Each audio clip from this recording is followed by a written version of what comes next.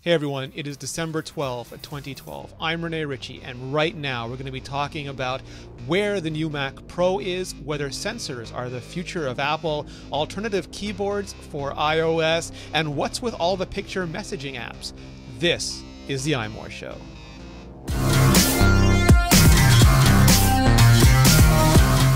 Joining me, as always, we have the managing editor of iMore.com and birthday boy, Peter Cohen. How are you, Peter? Yay. I am fine, thank you. So you're finally legal? Indeed. In all 50 states and some U.S. territories as well. You can find out what this Heineken stuff is that Dalrymple keeps talking about. That's right. Also joining me, the lovely, and I don't even think she's anywhere near legal yet, Ali Kazmu. How are you? Cold. Cold? In your heart or in your environment? Maybe both. It's like 0 degrees here. It's terrible. 0 degrees Celsius or Fahrenheit? Fahrenheit. Isn't it both? Same for both? No, minus 30, 32 38, is 0. Yeah. And joining us from the other side of the continent, so Peter is in Boston, Ali is in this place, and I want to get this on the record. Ali lives in Long Beach, but not Long Beach, California. She lives in Long Beach, which is in, what's the city again, Ali? Is it Missouri City or something? Michigan City. In Michigan City, but not Michigan, whatever state Michigan is in. I think Michigan is a state. So she's in Long Beach, Michigan, Indiana, which is right next to Chicago. Yes. That makes no sense. That's Geography. like Richard. That's like Richard being in Berlin, France province, England, right next to Estonia. Yeah, and via Scotland or something. It's I don't get it. I live in a continent that's smaller than your crazy country. Coming to us from that continent, from that small island, from the British Isles, from some place which I'm going to pretend is London because it's too crazy for me to follow. Richard Devine, how are you, Richard? Very well, Renee. Hello, everybody. I'm so geographically confused, Peter. Yeah, F in geography. How does that work? So I want to start off by complaining. I want to start off about complaining about Google Hangouts. We're a few minutes late today because I went to start the Google Hangout as usual. We use Google Hangouts to record the video for the show, and they changed the entire interface again. At one point, Hangouts were just a click away from the main Google Plus page. Then they moved them to the sidebar. Hangouts on Air became a separate thing. Now I went to start it, and it gave me an event page, start an event that then contained a Hangout that I could start now, which is not only needlessly confusing, but when we live in an era where web-based interfaces can change all the time, it is incumbent upon you, Google, to make these things easy and not to switch around the interface to confuse people and cause them more stress and problems in their lives. That's all. That's all I'm going to rant about that. Anyway, I think that's a reasonable rant. Thank you, Peter. I consider that a badge of honor coming from you. I was traveling last week, so we could not have a show, so we're going to more than make up for it today. And the first thing I want to talk about, Peter, is where is my Mac Pro? Yeah, that's the $60,000 question. We were promised a Mac Pro in December. We're still going to get it in December, but I think Apple's just trolling us, and they're going to wait until like the last day of December or something and release it then. It's a point of open speculation right now, and I've seen speculation on the web that suggests that we're going to get it sometime next week or whatever. Look, I don't think it's too likely that we're going to get it right around Christmas because Apple pretty much shuts down right around Christmas. So it's probably a safe bet that we're going to see it sometime in the next week or so because they did promise it in December. And we know that the Mac Pro has already been shipping in very limited quantity for a while because, Pixar's been using them for months. Apple internally has them. Apple internally has them, and one got sold in that auction for Red, the AIDS charity, that Tony Fadell apparently bought. He's the one of the fathers of the iPod, of course, and the CEO of Nest, the smart thermostat company. He was actually showing off the Red Mac Pro, which you and I both lust after. Yes.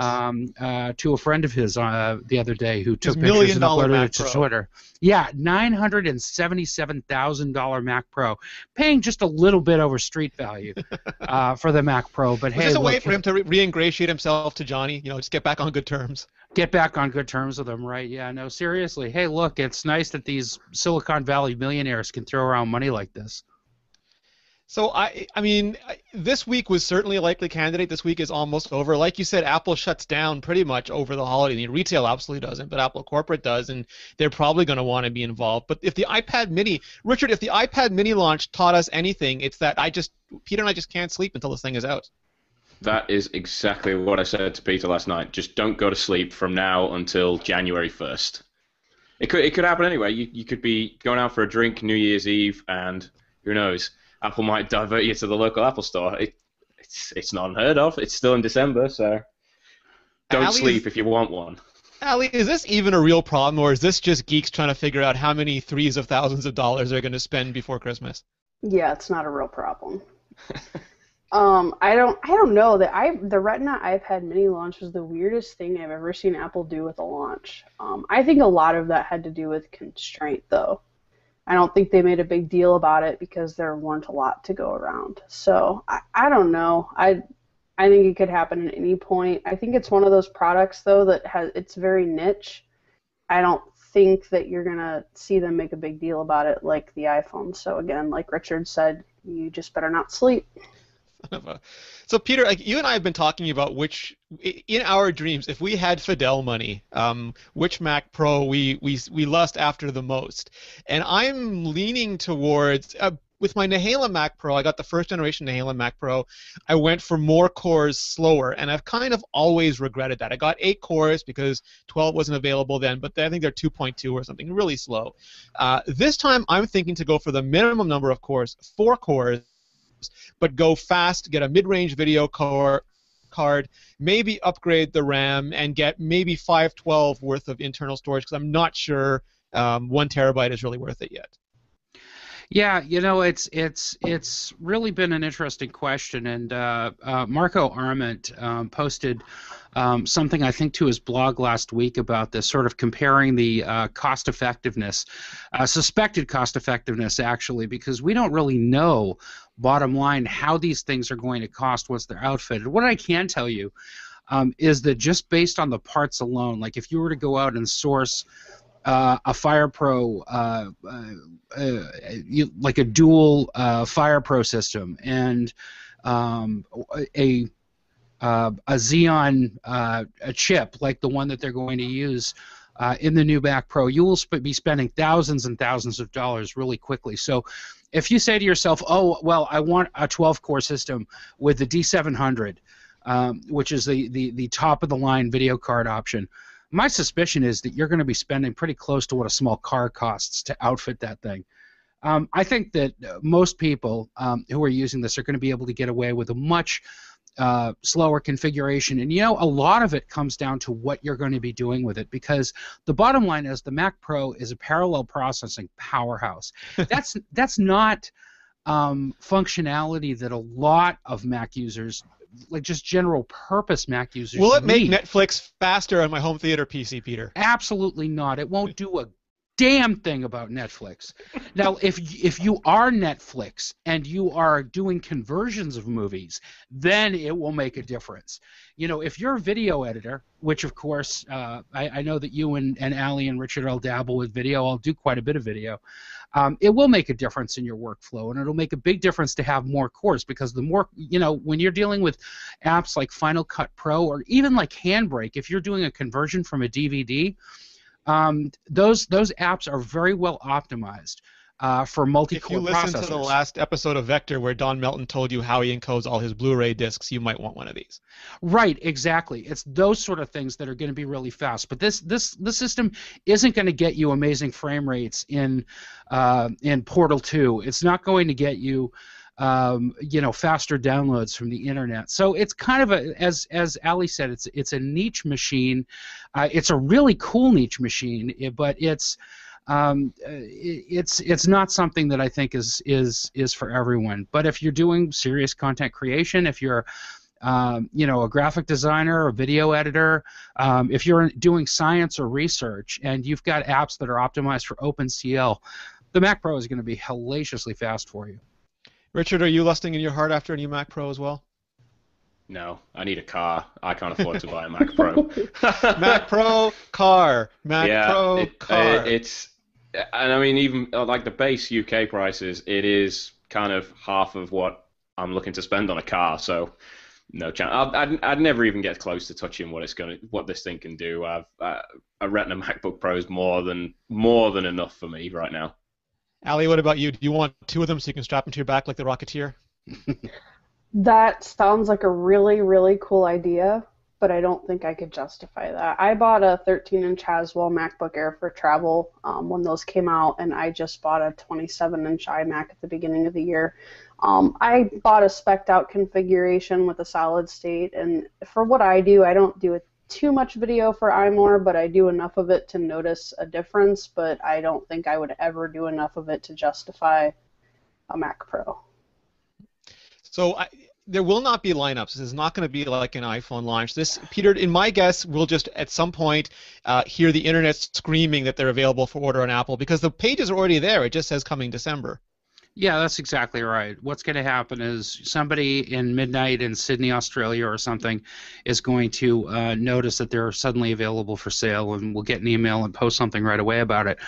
That I suspect is what's going to happen. Either that or our press release will go out at 8:32 on a Monday or Tuesday afternoon, as it usually does from Apple when they release a new product, and we'll get confirmation of it then. But as you said, Rene, this isn't something that people are going to be lining up overnight for. But those of us who have a soft spot in our hearts for the Mac Pro. I'm working, on a 5-year-old one right now that I'm kind of stroking gently and just hoping that it continues to work for a while. Syracuse posted a picture of some bastard putting two of them out with the garbage, and I almost lost my mind. Oh God, that breaks my heart. I see them come into the store every so often too, and they're always like it's like looking at like. If a computer came out of the Millennium Falcon, this is what it would look like. It's sort of carbon scored and, got scratches all over it. And I wonder what the hell our clients are doing with these things. Blaster fire. Yeah. I guess the clients who use them most frequently are the marine biologists down at Woods Hole Oceanographic Institute and the Marine Biological Laboratories, which aren't too far away from where I work on the weekends. Peter, can you get the shark's tooth out of the grill? I mean, I didn't think it would stick like that. Exactly. So one of the other rumors is these 4K displays, and I think Richard saw them very briefly online, the Sharp version at least. Apple, I've heard the same rumors that everybody else has heard, that Apple has been working on 4K displays. I haven't heard anything about how soon, if at all this year, they'll be available. But it makes a certain amount of sense because, for Retina, they typically have pixel double things. But pixel doubling one of the current 27-inch displays resulted in a huge amount of pixels, and that might be prohibitive in terms of yield and price points. But if you go to 4K instead of really Retina at 2x with the 27-inch display, it's really like 1.5x. I think 4K is 2160 by 48 something. It's 1920 double, so that's 3840 resolution. And from the distance that you sit at that size, Richard, I don't think most people would notice a difference. But they've still got marketing appeal, and they're probably theoretically not like over $3,000. Yeah, I mean, 4K is one of the buzzwords, I suppose, at the moment. And you mentioned the one that briefly went on sale over here and subsequently got pulled. So I don't think anybody probably even managed to get one. But even that at that size was thousands of pounds, and couple that with a Mac Pro, and you really are looking at what I want to spend on a car. So they're still not cheap. But I mean, for me, I would always personally shy more towards getting a 4K TV rather than just a 4K monitor. I mean, I'm not in the business of video editing and stuff like that, so 4K is bound to be plenty for those creative types. But I would personally always look to try and get something I could use as a TV as well, rather than just hook up to my computer, because they're expensive. Ali, you're smiling there. Is that because you don't want a 4K iMac next year? Not at all. My thing, I mean, for graphic designers and people that actually need it, I think there's a place for it. But at the end of the day, Richard brought up 4K TVs. It comes down to if you're watching recorded media, but at the end of the day, I don't know about by you guys, but here, no companies even broadcast in 1080p yet. So for me, it's wasted. So people, made a big deal about 1080p and LED, and I mean Comcast and a lot of other broadcasters. None of those TV stations are even broadcasting at that yet. So for designers, sure. For mainstream, I don't really think there's a point. I think it's wasted money. Well, I want to come back to what I said before about filmmakers. Filmmakers are the ones who need 4K.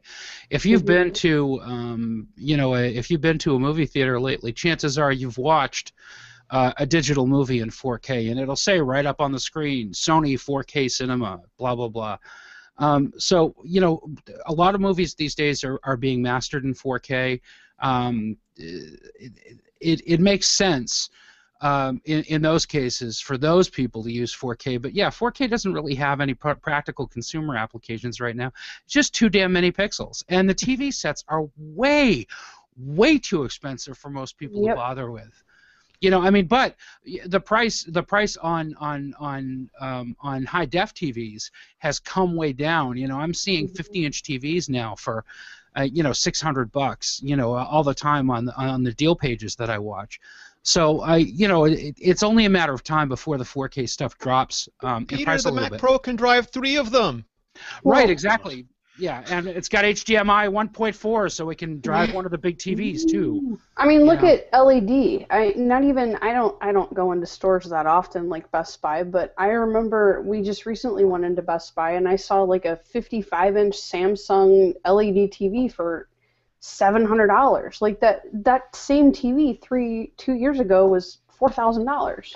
But Allie, you hit on the real problem with this, which is that there's no 4K content available for it. When Sony rolled out its 4K TV earlier this year, it actually had to provide its own streaming box so people would have content to watch. You can't go down to Best Buy, for example, and buy a 4K mastered Blu-ray. Blu-ray doesn't exist in 4K. You can't get 4K content unless you've got very specialized hardware. So right now it's kind of a pie-in-the-sky thing for consumers. Having said that, it's nice that Apple's got a machine that can keep up with all that. For the people who are doing content creation, and let's face it, that's always been the Mac Pro's strong suit, right? You've seen Mac Pros in production studios for film and video. You've seen them in audio engineers suites and stuff like that. You see them used in science, and these are all the niche markets that Apple is hoping to reach with the new Mac Pro, at least based on the marketing material that we've seen from them so far. I know. Like, you ever... Sorry, go ahead, Allie. Is that still the case with 4K? You pretty much I don't know that much about it. I just know that it's not supported. But is that still the only way to get 4K content? Is through Sony? Well, Sony's the only box that I'm aware of that does it. Like they have the only like end-to-end solution that I'm aware of right now. Yeah, I mean, there's a minimum of 4K content right now, and that's also available for home consumption. Like you have to be at least 2.5 times the distance. Like the size of your screen times 2.5 gives you the minimum distance that you have to be away from it before you even notice the difference. I mean, if you're sitting far enough away, 720p is indistinguishable from 1080p still. So this is mostly right now a 6 to 7 figure sports athlete problem and not a normal human problem. And it's pretty much a spec war where I don't think people really know what they're buying. I mean, you look at TVs, people complain about 120 hertz refresh rate compared to whatever. Well, if your cable provider or whatever channel you're watching only broadcasts in 60 hertz, that's what you're watching. Well, I just know at some point there's going to be a picture of Al M.F. Gore sitting at his desk with 3 4K displays powered by his brand new gold Mac Pro, and I'm going to be hella jealous. I'm just putting that out there. It's a nerd's problem. So switching gears slightly, I was talking a lot this week about sensors, and we've been discussing this too, and this is one of the areas that I think a lot of companies are doing really interesting stuff. And if we go back to the beginning, to Steve Jobs introducing the iPhone in 2007, he also spent time talking about how the accelerometer would let the iPhone's interface turn with the phone, and the proximity sensor would turn off that interface, but also dim the screen, stop touch events when you brought it to your ear. They had capacitive multi-touch, which would sense the bioelectric field in your fingers and let you use them as pointers instead of those little resistive styluses that were pressure-based in the old days. And they added gyroscopes for rotation around gravity, and they just kept increasing it. GPS, Wi-Fi router location mapping, all these things to make the phone understand its sort of place in the world. And now we've got Siri, which turned the microphone into something intelligent. Apple has just bought the company that PrimeSense, the company that made the sensor for the original Kinect. So eyesight can already do these things like detect multiple faces and do HDR and do motion reduction, and maybe it will be able to better map 3D environments at some point. Touch ID took our home button, and instead of it just being a mechanical switch, now it can actually read our fingerprints. And Ali, it seems to me that we are approaching a time, we've got iBeacons rolling out now, where our phones aren't becoming intelligent like our nightmares, like the Matrix or Terminator, but they're beginning to understand themselves, the network that they're connected to, and us as a user on a personal level. And that's going to sort of herald us into this next generation Internet of Things where our coffee makers and cars and everything are just tuned into where we are and what we want. Yeah, I would agree with that. I think you see it's more little steps. It's not that your devices are going to magically know everything, but I think they're getting better at interacting with the things around us and playing nicer with each other. They're friendly. Well, no, but Siri, and to give an example, and I've used this before, my little godson thinks Siri is a friend, so he picks it up and he starts talking to it, and if a text comes in, it'll read it to him, and he can reply with a text. He can't read or write, but Siri has enabled him to interact with that device. And Richard, if you look at something like Google Now, and they're bolder in this sense than Apple is, they pull stuff from your web history, from your calendar, from your mail. They'll alert you to your planes. It's starting to not only wait for you to ask for stuff the way Siri does, but push stuff at you when they think is relevant. Mm-hmm. Yeah, I mean, Google Now is a really good example because some people still think it's pretty creepy, but it's once you opt in and you start using it, it's a fantastic service because, like I say, if you're integrated into a Google stuff, so you've got your mail and calendar, and it'll tell you where your appointments are. You can tell it where you work, just with minimal kind of input, and it will start pushing these things to you. Like, you need to leave for your meeting now. It's going to take you this long to get to work because traffic's this bad. Do you want us to set a reminder for this? And they're kind of pushing it as well with the always listening stuff that's coming out through the Moto X, and obviously that's got a tailored hardware element to it as well. But that's kind of, for me, that's the sort of area that I would like Siri to go into. Some kind of fact that it's always on, that I can just leave my phone sat at the desk and not have to touch it and just say, Siri, what's the time where everybody else I work with lives, or set a reminder for this. And we've seen it kind of bits and pieces from different providers, but I think if we can kind of get everybody's stuff together, we might be on something really special.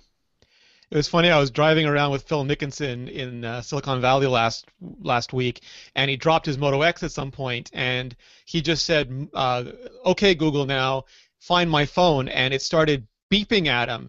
Now, that solved the problem, and like he could now find the phone, but he's strapped into a seatbelt and it's below the chair, and his arms are waving back and forth. He's trying to dig for it. He's spinning around in his chair. Well, you do not want to be in a car with me. I am driving on the highway while Phil is taking his life into his hands by trying to dig for his phone. But if it wasn't always listening, you wouldn't be able to do that at all. You would have to access the phone or use a secondary device. But what I like that's interesting about this, Peter, when you look at something like iBeacons, or even like GPS turned on, and because your phone could use GPS to find out where you were, they could also pull information like what traffic congestion is like in your area. When you use iBeacons, these things can provide you with push notifications, yes, and tell you about products or guide you through a museum, but you also become an iBeacon, and it's almost like these little dots we used to have that were cell towers or Wi-Fi routers are lighting up all the in-between now with individual devices that are part of like a hive-minded network. Yeah, that's the whole idea. The idea that there's this mesh network of devices that you can tap into to do different things. Taking it to its logical extreme, it's easy to imagine a house filled with iBeacon adapted appliances that or lighting switches and so on that turn on as you approach. It'll be great with that stuff, and we've seen some practical applications for it, like with what Major League Baseball has done with where the New York Mets play.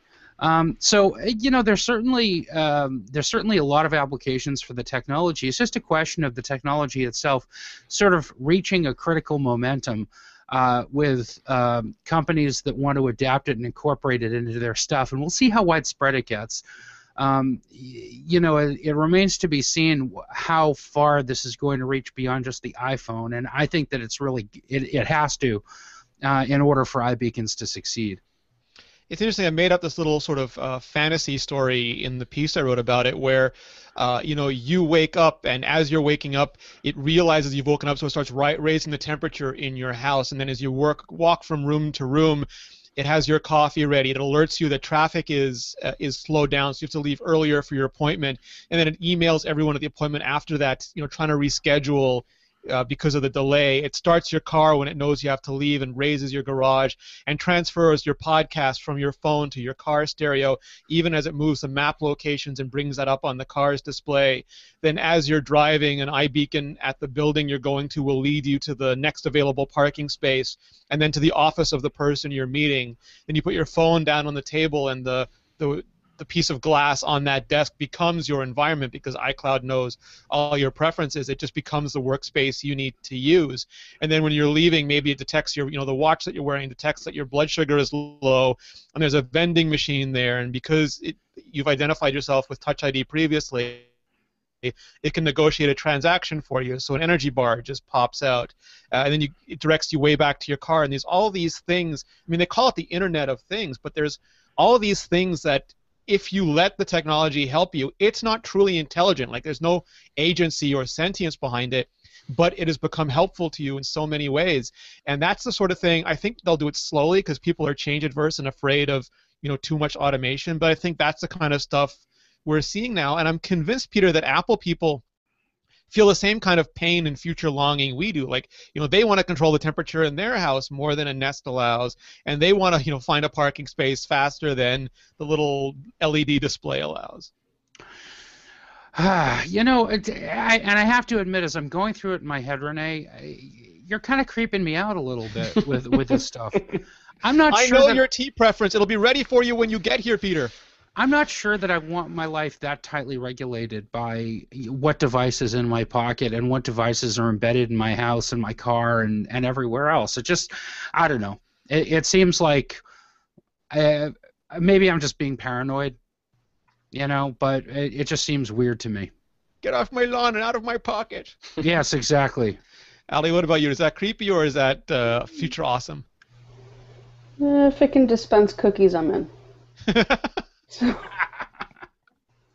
Yeah, I don't think it creeps me out that much. I think where Peter's saying, if Rene would have said what he just said about Siri 4 years ago, you probably would have been creeped out about that.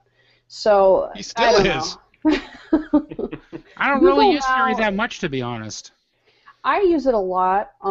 More as an assistant than, just random things. But, I mean, I use it to create appointments and reminders and send text messages while I'm driving and things of that nature. But, I don't know. I still think it's a little creepy that Google Now listens all the time, but I understand its application.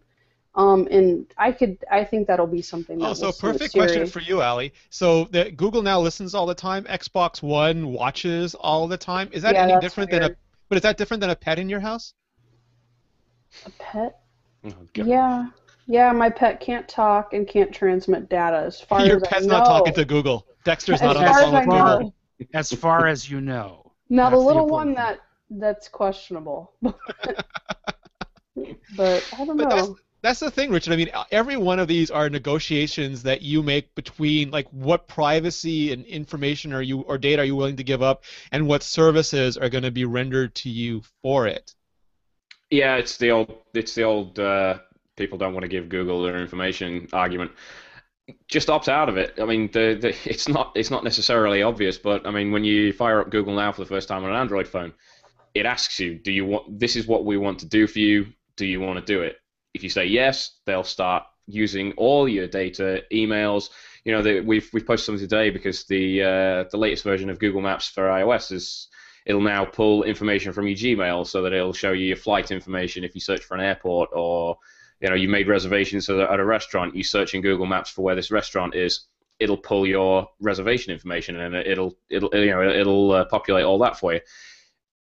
If you don't want it, don't use it. But it's, I mean, well, TripIt would do that for a while, right? Like you could give TripIt your Gmail login, and it would just exactly. I think I even put that in one of the comments when someone questioned something about it. And yeah, you can give TripIt the authority to look in your emails, and when it sees a reservation for travel, it'll pull it all in. And some of these kind of services are really, really good. I mean, when I was traveling about a lot in my previous job, I relied on Google Now heavily for reminding me that I needed to set off for this meeting. I needed to be here at this time, and it would, tell me you're running out of time to hit the road, get going now.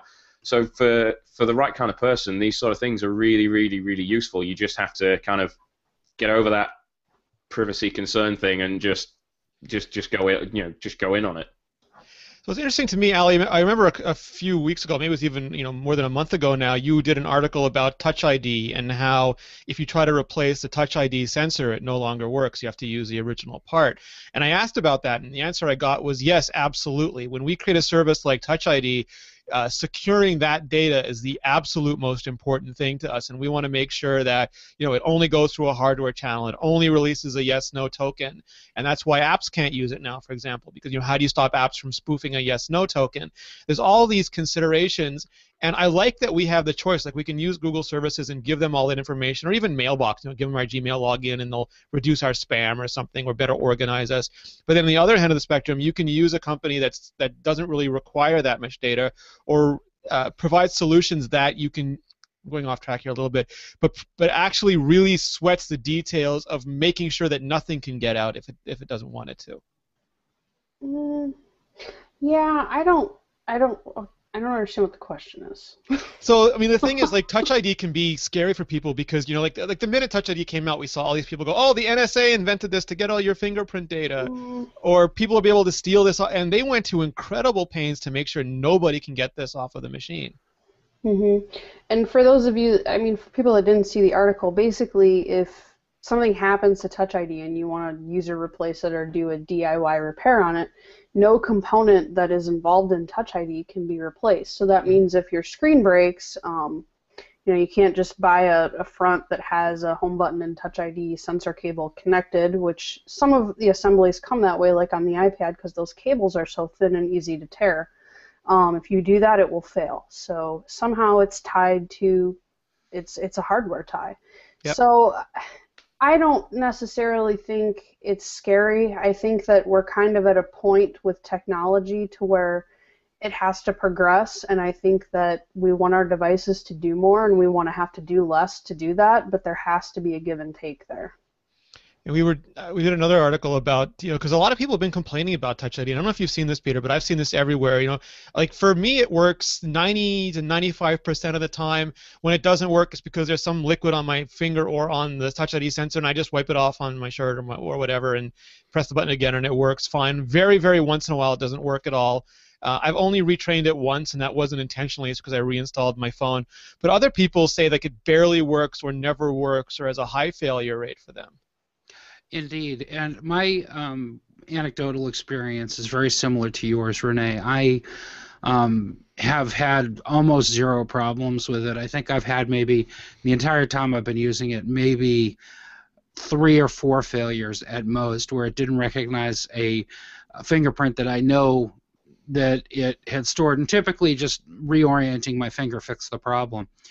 I can't explain why some people are having more problems with Touch ID than others, outside of, for whatever reason, their fingerprint data is not being interpreted correctly. There are edge cases, though. Oh, there is an explanation for that, as far as I understand it. So what happens with Touch ID is the metal ring detects the capacitance that a finger's there. It takes a high-resolution photo, converts that into math, sends it to the Touch ID sensor, stores that, and in the future when you use it, it compares the mathematical representation of your finger to the print that's stored. But it doesn't only do that. Every time it scans your finger, it tries to improve the quality of the mathematical representation stored on the chip. And what seems to be happening sometimes, and this is just a theory, but based on some understanding of the situation, that goes wrong. The incremental, the sequential updates go off in the wrong way and start making it less reliable instead of more reliable. And unfortunately, Apple's not doing any sorts of corrections for that. So if it goes the wrong way, it can go really bad, and you have to delete the finger and retrain it. In an ideal situation, it should be the same, if not better, over time. So I think that, Peter, might just be an effective. So you think that's a software issue? Yes. Okay, because I mean, I know my experience is similar to you and Peter's. I don't really have issues. I'm pretty sure the fingerprints that are in there are the same fingerprints I set up in the Apple Store when I bought my phone. Now, my girlfriend, on the other hand, she will do Touch ID. She's re-registered hers probably 8 or 9 times. It'll work fine for a week or two, and then slowly it'll start try again, to the point to where it's not reading her prints. She'll delete all of them, redo it, works, and same thing over and over again. Have you put one of your fingerprints on her phone to see if yours degrade as well? I don't know. I have put them on there, and they don't fail, but I mean, we've never kept them on there. Mm-hmm. So, yeah, maybe we should and see over time if mine starts degrading. Maybe her fingerprints are just funny. I don't know. Because there are some faulty units that never work. There are cases where there's a problem and you have to go have the phone exchanged. But my point is, I'm wondering if these people are edge cases or if this is happening. I'm not hearing really widespread criticisms or problems of Touch ID, which suggests to me that these problems are edge cases. And that's not to diminish your girlfriend's issue, Allie. That's not to diminish anybody's problems with it if they're having problems. But it just doesn't seem like it's widespread enough that Apple would really take notice and deploy a major software update to try to fix this. Surprisingly, I've seen several people that have 5Ss. People around here that have been getting them. They don't even set up fingerprints. I mean, it seems like that step, Apple made it a little bit harder to get past that, and you just have to keep saying no. So you kind of have to put in the effort to just tell it, no, I don't want to set a passcode, I don't want fingerprints. But I've seen a lot of people that just don't use it. Of course, now that I've actually said something, I'm sure that I'm jinxing myself, and I'm going to have major problems with my 5S from here on out. Your phone's going to blow up. So some people have also said that when their skin's especially dry, it doesn't work, but if they put some hand lotion on and rehydrate their fingers, it works again. And there might be some people for whom the conditions when they stored it versus the conditions when they're using it are different enough to confuse the picture that it's taking. Most often for me, it's just there's just a little bit of water. Even now, the other day it was melted snow. I was cleaning off my car, got in, tried to use Touch ID, and there was just a very small amount of melted snow on my finger. Wiped that off, made sure the sensor was clean, and it worked too. Richard, I know yours asks for Touch ID, asks you to put in your code a lot, but is it actually Touch ID that doesn't work? No, I mean the Touch ID, the Touch ID sensor works fine. I mean the only problems I ever have with it are if I don't line up my finger properly, which is easily done, or when I'm eating pizza or something like that, and you get some greasy fingers. It's not really when you want to be touching your phone anyway. But aside from that, it works flawlessly every time. My biggest beef is that for some reason I continually get asked for it. Not only when downloading lots of new apps, I have to reauthorize Touch ID and do all this, but when I'm downloading an update, more or less every single one nowadays, I'm having to put my thumb on, and so it's working overdrive and it's working great. I have other issues going on that I would say probably need a software update just for me. Thinks you're shifty. It knows you're using Android phones and Windows phones. Maybe it's because I keep flicking between different app stores. It knows. I don't know. Yeah. So the only thing that I would recommend for people is if you are having trouble, try re-registering your finger and make sure that when it asks you, you put your finger on it and you move it around enough in the first part that you're getting all the different parts of your thumb. And then in the second stage, you really do every edge, because when you're using the phone and you're just training Touch ID, you have a habit of holding it perfectly in front of you. But when you pick it up, you might be at an angle. You might be using the tip of your thumb. You might be using the edge of it. And you want to make sure that you train all the parts that you're likely to use in real life. Some people have used more than one slot for the same finger and said that improves the accuracy tremendously. I don't know if there would ever be any problem with the learning algorithm or collisions or anything, so I can't recommend that, but you can try it and maybe it'll work for you. But also really just wipe off your hands, make sure the sensor is clean. And we put up an article, I'll put it in the show notes, of things that you can try just to improve the quality. But I don't think there's any, and correct me if I'm wrong anyway, but I don't think there's any widespread problem with Touch ID at this stage. No. Well, I'm glad that's off our. Ali, you've been looking at keyboards for the iPad Air, and I know that anytime a new design comes out, a lot of people liked using the full-size iPad with a keyboard as sort of a laptop replacement. And then when the iPad Air came out, it was a different enough form factor that a lot of the keyboards they had previously didn't work. So we've been getting a lot of requests for keyboards. What is the state of keyboards for the iPad Air now? A lot of them are available. I actually have some sitting right here. But there are a lot, and if you use a keyboard case with an older iPad, they're the same. They're just pretty much revised. So you've got some folio type ones. This one's by Logitech. This is a gray keyboard folio. They're ultra thin series.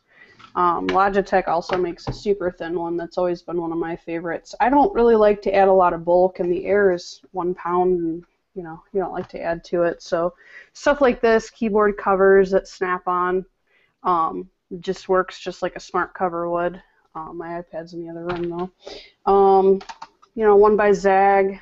iPad just kind of clicks right in here, and then you've got a full keyboard. So a lot of it, if you've had a keyboard cover before, they're going to be mostly the same. I've never been a huge fan of iPad mini keyboard covers because the keys are, you can't even really see that because it's black.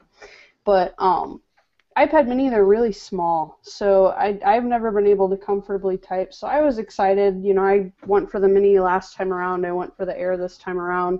I missed being able to just type on my iPad. Richard, I know he likes to thumb type on his iPad mini. I do pretty well at that too, but when I want to sit down and write, I want a keyboard, and there's a lot of really good options. So what do you think about using that versus using a MacBook Air? Because I know a lot of people want to use it as a laptop replacement. I think that heavily depends on what you do on your computer. If you're a browser, if you need to type, you can even get away with some image editing, depending on if you have a camera kit for your iPad and you just want to load them that way. But anyone that needs to manipulate images in Photoshop or anything like that, you're not going to be able to replace a laptop just yet. I have a workflow where if I just want to go write and get things done, I will just take my iPad and a keyboard case to Starbucks or the local coffee shop and hammer out a bunch of stuff and just leave the images, video, things like that out until I get home and then do all that. So I haven't been able to ditch it yet. Some people might if they're just casual browsers, emailers, want to read news feeds, things like that, interact with friends and family. I think it's getting there. Peter, do you have a lot of retail people asking you about this iPad Air versus MacBook Air? Not as such, but we do have a lot of people who come in looking at the iPad Air or iPad Mini as a potential laptop replacement and are interested in keyboards. Now, for the store that I work at, most of what we sell are folio cases specifically, because that seems to be just in general what most people want. They want something with front and back protection, something that's completely self-contained. I have to agree with Ali. I think that the iPad mini cases that are out there, at least the ones that I've seen, the fact that they are scaled for the mini means that they are working with a smaller keyboard than what you have with an iPad, which a full-sized iPad, which is not quite full-sized, but it's pretty damn close. But the actual user experience of using a keyboard on an iPad still remains awkward because even with a keyboard that's really designed for the iPad, and even with the right options turned on, in the iPad settings, you're still removing your fingers from the keyboard and going to the screen and pressing the screen pressing buttons on the screen, activating stuff on the screen. So it still kind of takes you out of that experience compared to using it on a MacBook Air, for example, where you've got a trackpad integrated into the same horizontal surface that you're typing on. Which makes it, I think, a much easier, much more intuitive experience. I think that all comes down to how and what you're using it for. I use it to write, so I very rarely end up touching the screen or doing things outside of Byword or a couple apps where I think, Rene, didn't you post a shortcut? Did we post a shortcut? We linked to Federico Viticci of Mac Stories was compiling a list of keyboard shortcuts, and we linked to it. Yeah, so I mean, a lot of these keyboards too, and I'll cover that in reviews. They do have shortcut keys such as multitasking, home button, switching between international keyboards, Siri, dictation, things like that, locking it. Cut, copy, paste like you would on a normal keyboard. Yeah, so you don't have to touch a screen for that. So it just depends on your use case, but I do think it's kind of awkward if you're jumping between apps that require you to touch the screen and then ones that you're typing in.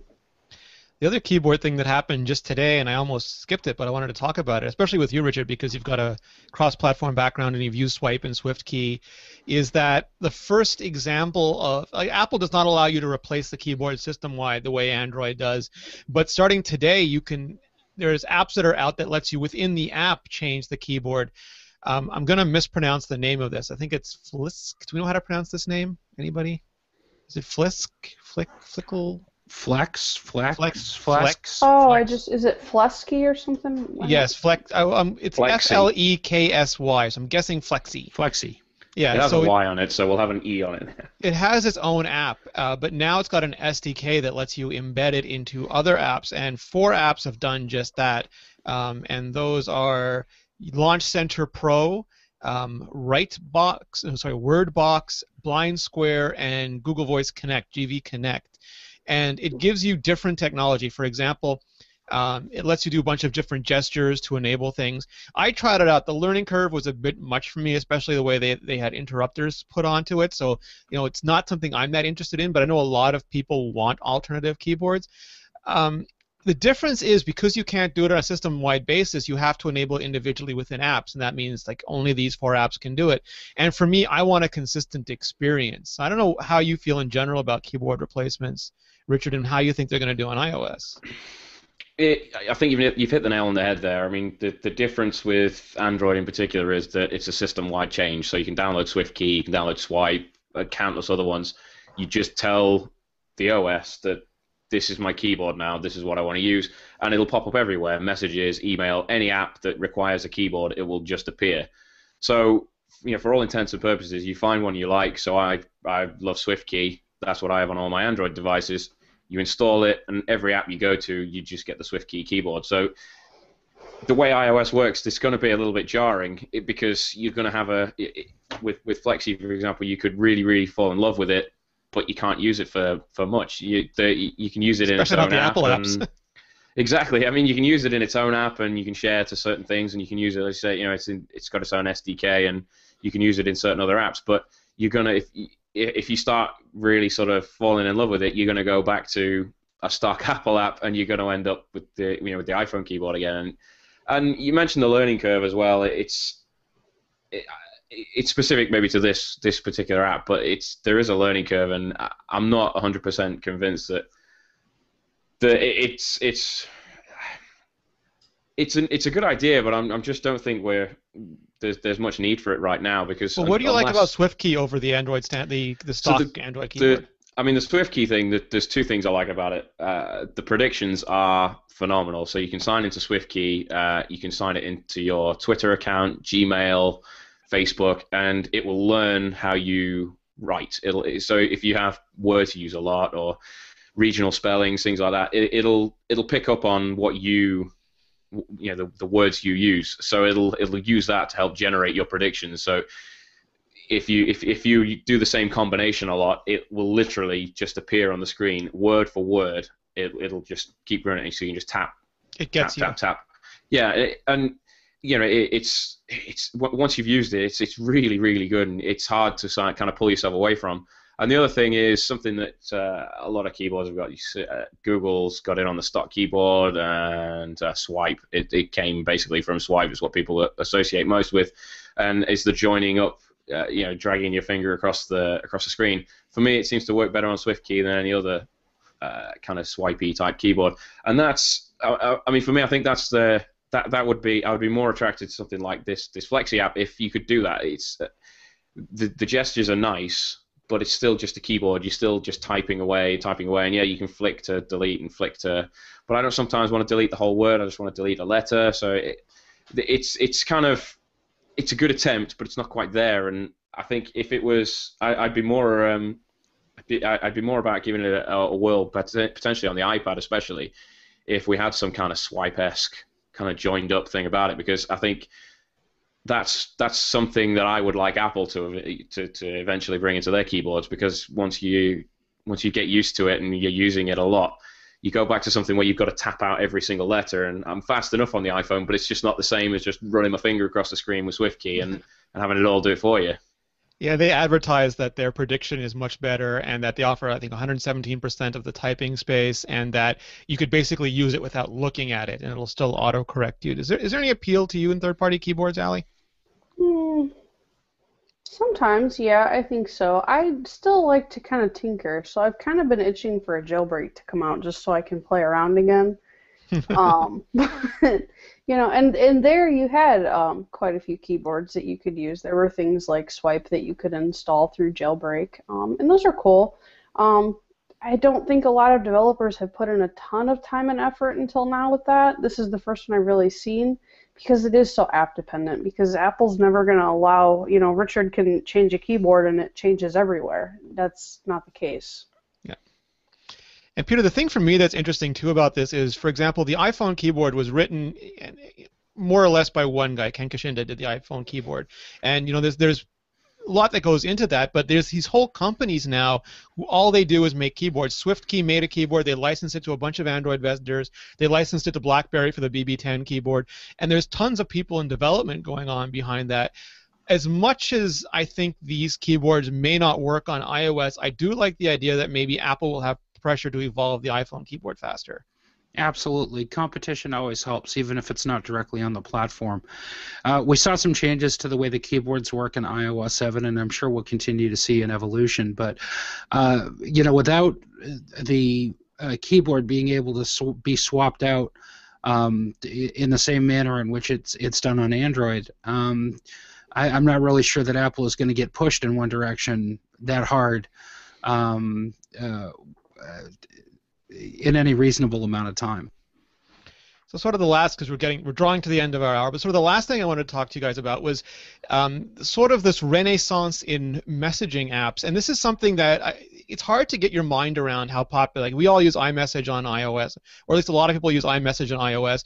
Google has Hangouts, Microsoft owns Skype, BlackBerry has BBM, but there's things like Line, which is huge in Asia. There's Facebook messaging, Twitter, which tried to bury direct messages for a while. They thought that it would not appeal to the mainstream, has now brought them back front and center and has added the ability to DM images. And the day after that, Instagram has announced Instagram Direct, which is a way to, instead of just posting an image to everybody, you can personally send a message to just one person or a group of specific people. Allie, do you think this is a response to the popularity of services like Snapchat, which has a reputation for being a racy app, but a lot of people just use for direct communications, and just the growth of messaging in general? Sure. I think as more people have smartphones and more people don't want, I don't know. I don't really get it. I would think that some of these apps would have been popular several years ago. I feel like carriers have now started to make texting free, so unless you're looking at international, you know what I mean? I think they would have made more sense a couple years ago. I can kind of see the appeal now, but it's all over Wi-Fi anyway. There's things that are built in, like iMessage, but it's only iPhone to iPhone. Yeah, well, Ben Thompson, who did a great post online, said that the popularity was partially based on the use of images. Like instead of typing out how you felt, you could just put a giant troll form there, Peter, with a scowl on its face, and that would tell your wife, what, or your husband, what was, what they're in for when you got home in terms of your mood or attitude, or, what. Can you pick up this for me, and you get a picture in response or whatever, and it became I don't know what the right term is, a trendier way to communicate, but there's just so many of them doing it now. Yep, and it seems like there are new ones popping up every day. Every day, I can't keep up with them. Richard, is this just because BlackBerry didn't go cross-platform sooner? Could they have wrapped this up? Well, WhatsApp didn't wrap this up. I mean, is this just a space that's going to continue to explode? Everybody seems to want a piece of the messaging pie, and you're right. Maybe if BBM had gone cross-platform 2-3 years earlier, maybe we would just have BBM and everything else would be just this little tiny. But I mean, part of this. I remember when we posted about the WhatsApp iOS 7 update, and personally, I just don't get it. Still, I don't know anybody that uses it. I just use text messages and iMessage. I don't know if I'm old-fashioned, but I just don't know anybody that would. Yeah, but are we like not young enough? Is this stuff the kids using that we're totally oblivious to? It must be. To? I mean, I think it must have come about because I don't even know where it would have come about because. You can understand on BBM on BlackBerry it was free, especially over here.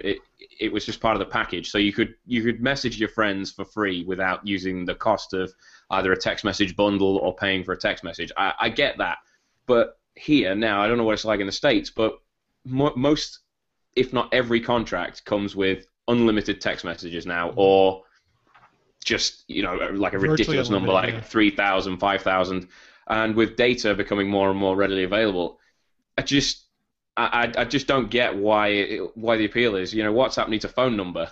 If someone's got a phone number, I'm just going to send them a message. If they've got an iPhone, it'll become an iMessage. If they haven't, it'll just be a message. It doesn't cost me anything.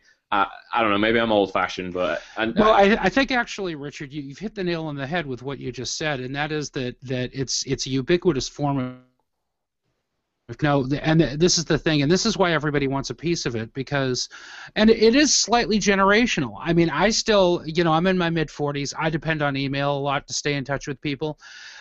I know that a lot of younger people, especially millennials, don't use email. They just text everything. Mm-hmm. So it makes sense to me that there are companies out there, social networking companies, and other startups that are interested in grabbing a piece of this messaging pie, because this represents a huge form of communication for a very big and growing population of people. So from that perspective, it makes sense. But the balkanization of messaging isn't helping anybody. There have got to be uniform standards, and the closest thing that we've got to that right now is SMS. Still, ironically. Yeah, ironically, exactly. But that's the lowest common denominator. And the brilliant thing that Apple's done with iMessage is that it has overlaid iMessage on top of SMS, understanding that if you're doing point-to-point communication with somebody who's using OS 10 or iOS, you are using iMessage and everything that iMessage brings to the table.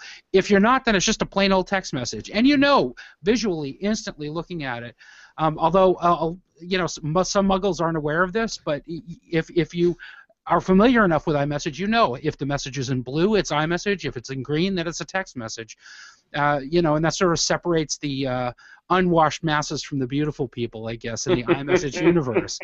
But, by overlaying, my point in all this is by overlaying iMessage on top of SMS, Apple has abstracted it in a way where Apple is getting a big piece of that pie, but it's transparent technology that works with everything, even for people who aren't. That's the big mistake that I think a lot of these other services make, is that it's an either-or proposition. I can either use BBM or I can use some various other text service, or this or that. But I just want one thing that works, and that's why I use iMessage, because it just works. And I think that's why we're seeing stuff like Google Hangouts trying to integrate with SMS, because it is that single point of entry. Yeah, I want to look more into this. Daniel Rubino from our Windows Phone site sent us this diagram showing just how many of these services were and how differently they're spread out geographically. I mean, it goes back to Orkut being the most popular social network in Brazil, that nobody else has ever heard of. I'm with Richard. I don't know anyone that uses them. I'll give WhatsApp the fact that they do scan your address book and find other users. And I did have some people, but they're not people I ever talk to. Yeah. So, and the fact that it needs a phone number to even activate it, why bother? Why not just use the phone? I get that in some countries, text messages and whatever might still be kind of expensive, and these things might be a cheaper alternative. But I mean, like Peter was saying, iMessage works on the Mac as well, works on the iPad. So if you're in that system, it's everywhere. That's what I want. I want something that works on my phone, on my tablet, on my computer, and that sort of thing I just need. My brother recently migrated from an iPhone to a Galaxy Note 3, and he's like, why don't you ever text me back? I'm like, because I'm on my computer, and I don't feel like picking up my phone, and you don't have iMessage anymore, so I ignore it. You still call him a brother? Wow. Yeah. The blood's thicker than computing. All right. So that brings us to the end of our Great Return episode. Peter, what are you working on lately, and where can people find you? I've got something in the works for people who are interested in the new Mac Pro. I'm just waiting for the final information to appear from Apple, and all sorts of other good stuff. I've been putting a lot of effort into Mac buyer's guides lately, so if you are thinking about buying a new Mac, please come to the site and click on the buyer's guide link at the top of the page. You'll find lots of great details there about just about every Mac model that's available right now. You can find me on iMore, of course, imore.com, and you can also find me on the Tweety face at Flarg, Flargh. And Allie, what about you? What are you working on? Where can we find you? Right now, I am buried in iPad Air keyboards. Other than that, lots of how-tos. Great Disney gamer, Mickey. What was it? Mickey's Castle Gamer's Guide. Game guides, yeah. So I've been doing a lot of game guides and how-tos. And right now, keyboards. I am on all the things social for the most part at iMuggle, Facebook, Instagram, Twitter, Google+, just under Ali Kazmuha, and of course at imore.com. Richard, what about you? I'm starting to put together some kind of holiday-related app guides for my fellow British people, because we do exist and we do like to use our iPhones and iPads for such things. I've also kind of jumped on deciding to review the new Angry Birds game and taking a look at the new Grand Theft Auto game, so my weekend's pretty much filled with games. But you can find me on the Twitters at Ricka666, on iMore every single day, and on Google+, where you just have to search for my name. Nice. And I just changed the background on my screen because I wanted to point out that we are going to be... Oh, please go away, dialog box. There we go. We are going to be doing CES Live this year. That's the week of January 6th, I believe. We will be there broadcasting live all day, every day, from Tuesday to Friday, from the South Hall, the CES show floor. We're doing it in partnership with Callie Lewis and John P. of GeekBeat. .tv. I'm going to be there. Richard is going to be there, but working for Android Central, because it is a way bigger show for Android than it is for iOS. For iOS, it's basically the matrix of iPhone cases come flying by you on both sides. But for Android, it's usually they have 20 devices already announced by the time the plane lands. Pretty much. But we're going to be there.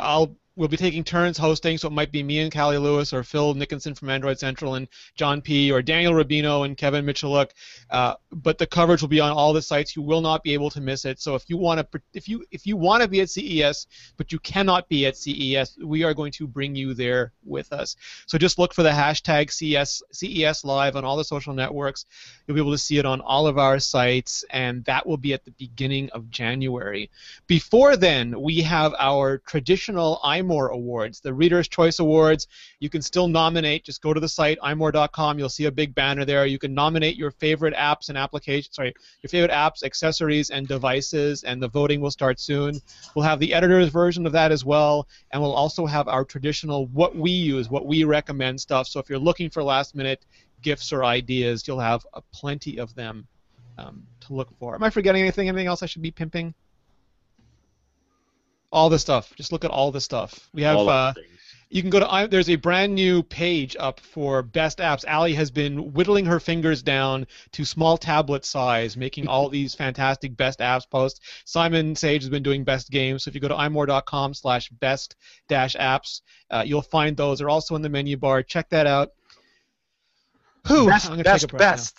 Best, best, best. Gold is best. You can find me at Rene Ritchie. You can find all of us at iMore. I want to thank the chat room for being here. You guys are a handsome and lovely bunch. We appreciate you turning out each and every week. If you don't watch the show live, please do. If you miss it, you can catch the video or the audio on iTunes, on RSS, on YouTube, and in all the places. Guys, have a fantastic day. Thank you so much.